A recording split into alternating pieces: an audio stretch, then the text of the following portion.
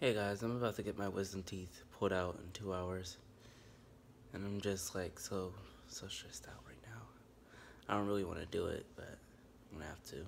And I actually don't want to do it for the fact that it is actually really scary and probably hurts.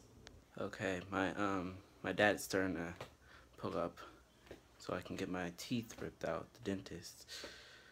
I'm starting to freak out a little bit. Oh my god. My dad says it's gonna hurt. Okay, now, I didn't get my teeth pulled out, but I did get an exoplasty, whatever it is. I got my teeth, um,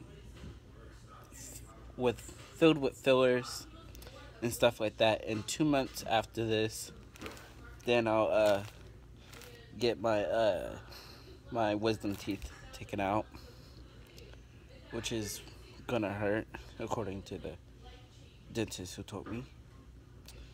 So yeah, that's it. Peace, y'all.